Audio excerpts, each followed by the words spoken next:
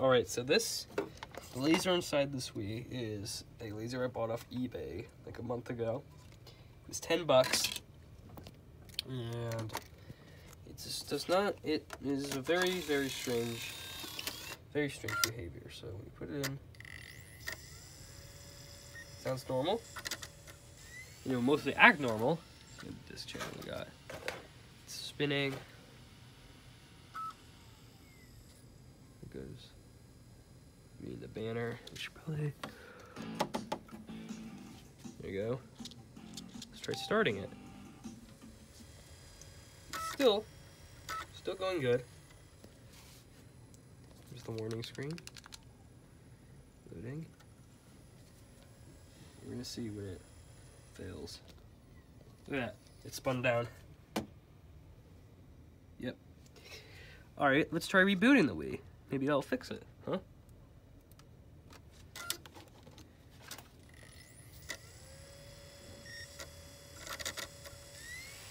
Sounds good so far.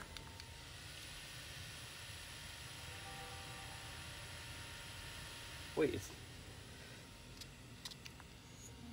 crap.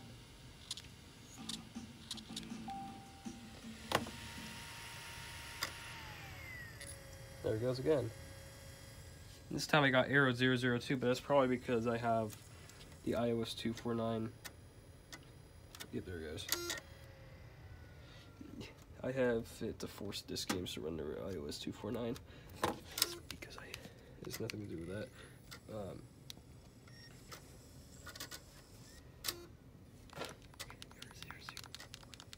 Alright, come on. Oh, look, it's spinning up again.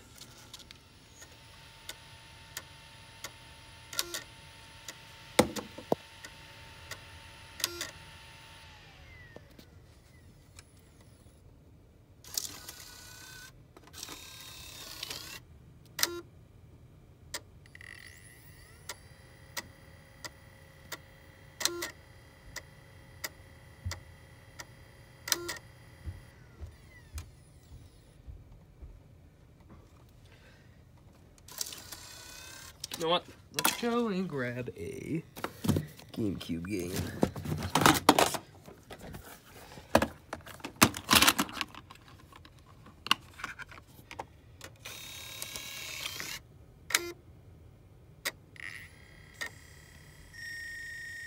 Yeah, same thing.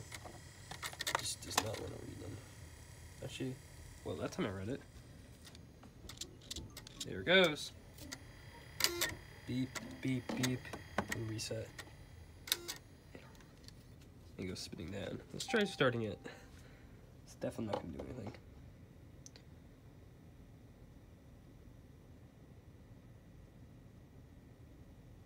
Yep, okay. Cool.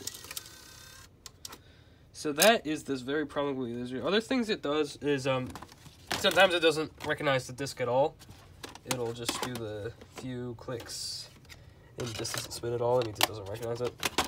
And it has nothing to do with the shield here being missing. I have desoldered the anti-static, which of course I have, or else it wouldn't have worked. I even tried soldering that just to see what it would do. I've tried adjusting the pots. It does nothing. So this is just a defective laser that they sent me. But I'm just surprised that of all the strange behavior it's doing.